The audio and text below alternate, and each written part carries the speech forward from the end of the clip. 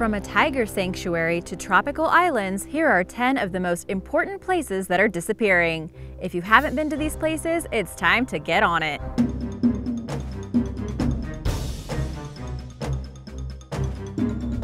Number 10. Sundarbans Reserve Forest. The Sundarbans Reserve Forest is one of the natural wonders of the world. It covers an area of more than 10,000 square kilometers across India and Bangladesh. The Sundarbans Mangrove Forest is the largest contiguous mangrove forest in the world and is home to countless rare and endangered species, including 260 bird species and the Indian python. Perhaps the most famous is the planet's largest single population of Bengal tigers. With 55% of the national park being forest land and the rest being wetlands, it's the perfect environment for the tigers, who are virtually amphibious as they hunt fish, crabs, and even water monitor lizards. The area is an extremely important geological feature as it helps stunt the growth of storms that pass into densely populated areas and stabilizes the shores. The mangrove trees actually save billions of dollars worth of storm and hurricane damage.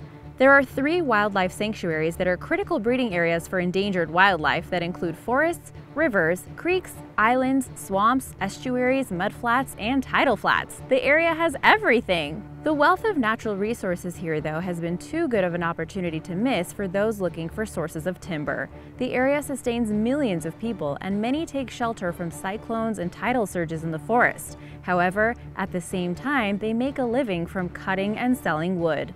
This place might not be around for much longer as illegal hunting and timber extraction increase. Also, the mouth of the Ganges River has shifted, which has led to an increase in salinity in the water. Storms and cyclones are getting even more intense. Tourism and oil spills have put the precarious ecosystem at risk. It is changing dramatically for the worse, and despite the best efforts of conservationists and legal measures, the Sundarbans and its wildlife are slowly disappearing. Number 9. The Outer Banks, North Carolina.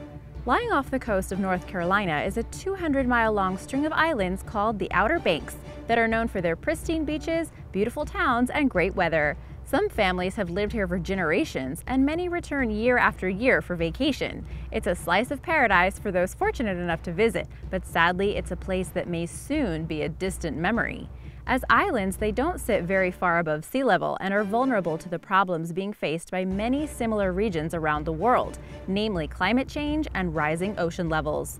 Some estimates suggest that they could, quite possibly, vanish from the coastline within 50 to 100 years. It's not just higher water levels that are scary, but the increased frequency of stormy weather. Even if storms didn't stir up the waves and cover the islands, storm surges and development are causing the islands to slowly collapse. Coastal geologists are saying that they are already losing the islands now, and that in 10 years it's going to be awful. As I said, shrinking shorelines are a global problem, and the U.S. Geological Survey predicts that many shorelines will disappear by a meter or more per year. Number 8. The Great Barrier Reef. The Great Barrier Reef off the coast of Australia is by far the largest coral structure in the world, so much so that it's the only living thing that can be seen from space. With more than 900 islands, 2,900 individual reefs, and covering an area of about 133,000 square miles, is just massive. That's almost the same size as Germany and bigger than all but 4 of the U.S. states. Sadly, the Great Barrier Reef is also the place where the dangers facing coral systems around the world are the most obvious. In the past few years, there has been a substantial increase in bleaching events that are thought to be caused by increased water temperatures. Corals live in a delicate ecosystem and actually get their color and food from algae that live within them. When the coral is stressed, something that happens when water is too warm or polluted, it ejects the tiny algae and loses its color. This also removes its food source, so if it doesn't recover soon, it will die. They can't cope with the stress caused by the heat. Coral can recover from an occasional bleaching, but mass events have become the norm, which has resulted in almost 1/4 of the Great Barrier Reef completely dying off. What's more, an estimated 93% of the entire reef has been touched by bleaching, with some experts suggesting it could all be dead within 30 years. National Geographic reported that divers off of Cape York, Australia, found up to 50% mortality in the reef from coral bleaching. The most likely culprit was the rising temperatures in the ocean. What's happening in Australia is happening all over the world. And now for number 7, but first, be sure to subscribe if you're new here and don't forget to click the notification bell. Number 7. Antarctica. Antarctica is often thought of as the last great pristine wilderness, but contrary to what you may think, Antarctica is no longer an untouched environment that has avoided human disturbance. People have been traveling to the continent for the past 100 years and have left an indelible mark that has begun a downward spiral that could make it unrecognizable in a matter of decades. Worldwide problems such as global warming and the hole in the ozone layer have a more pronounced effect on the southern continent and have led to receding ice sheets and changing weather conditions.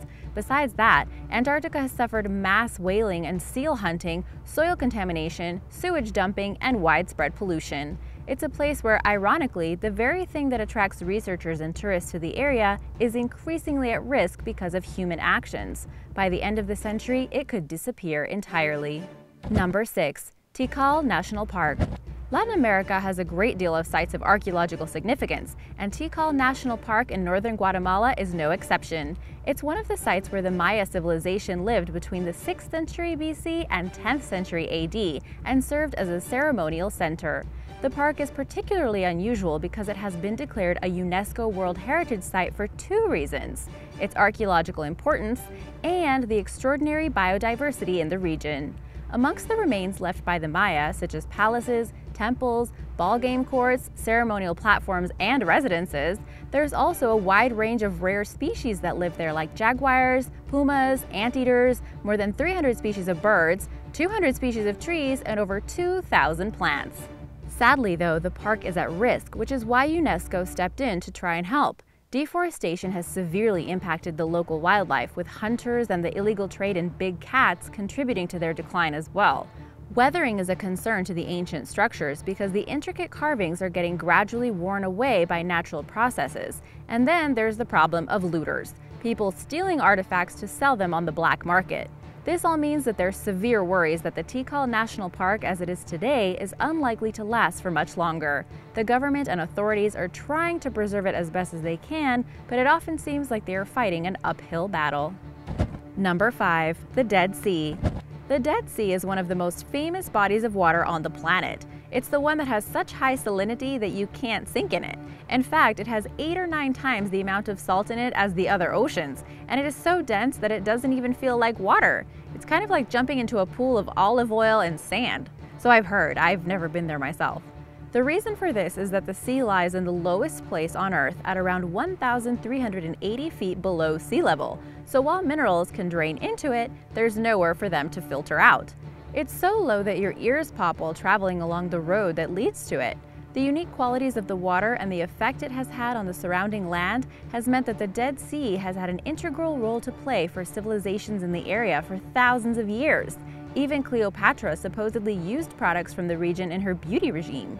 In recent times, though, the sea has begun to shrink at quite an alarming rate.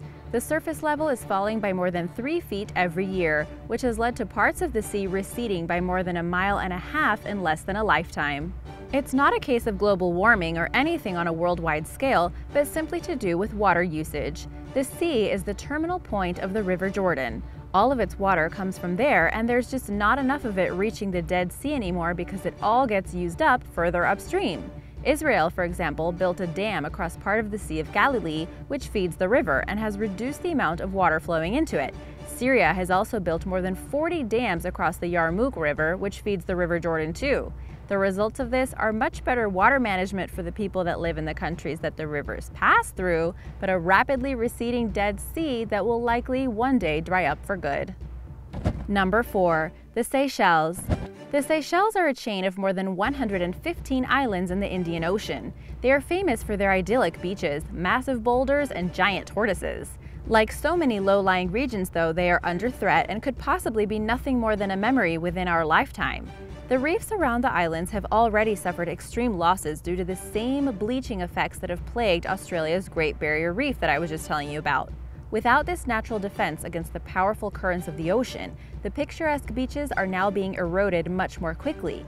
Add to this the threat of rising sea levels, storm surges, and hurricanes. It's thought that in the worst-case scenario, the islands will be completely consumed by the sea within 50 years, leaving its 93,000 inhabitants with no choice but to consider leaving, and threatening large numbers of animal species that are unique to the islands. Number 3. The Everglades.